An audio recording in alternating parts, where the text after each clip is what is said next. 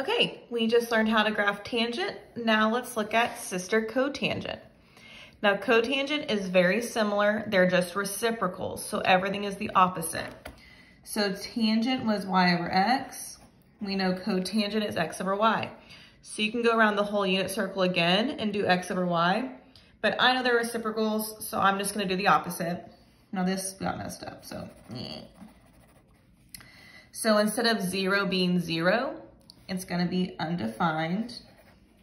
Instead of pi over 2 being undefined, it's gonna be 0. Pi was 0, now it's undefined. 3 pi over 2 was undefined, now it's 0. 2 pi was 0, now it's undefined. Okay, so those are all the opposites. Let's fill in our pi over 4s.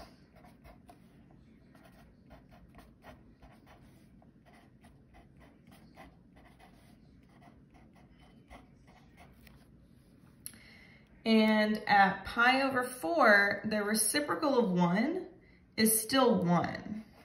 At 3 pi over 4, the reciprocal of -1 is still -1. So those stay the same.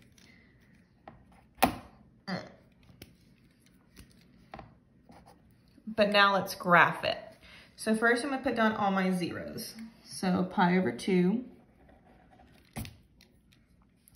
3 pi over 2. Oh, that's it. Okay, so now my asymptotes. 0, pi, 2 pi. So just looking at it the way it is right now, it looks like it's just a phase shift from tangent. But careful, because now we're gonna put in our pi over 4s. So at pi over 4, it's 1. At 3 pi over 4, it's -1. So whenever you shift it over, it also inverted the graph, where instead of increasing, now it's decreasing. So the difference between tangent and cotangent, not only is it shifted over, but instead of increasing, it's decreasing. So if you're gonna compare the graphs, say you're given a negative tangent, that would look like a cotangent just shifted over. A negative cotangent would then look like a tangent, just a different phase shift again. So let's go ahead and repeat this across the whole graph.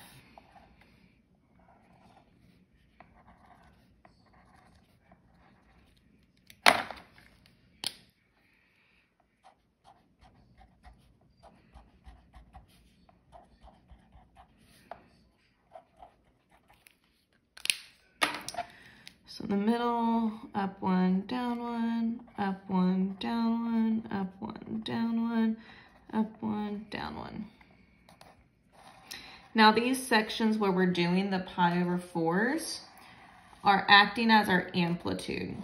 So in sine and cosine, that's where the mins and the maxes were. But for tangent, it helps us stretch the graph. So tangent and cotangent, these sections, those middle points are the amplitude. And we'll get that more on the next page when we actually do the transformations. So let's go ahead and fill these guys in. Again, I don't want to do two specific asymptotes. It's stupid. General equation, y equals cotangent theta. The period, same thing as tangent, is pi, because that's the section that's repeated across the whole graph. Domain, all real numbers. X does not equal, pick an asymptote. There's 1 at 0, plus or minus, don't forget your k, and then it matches the period, pi.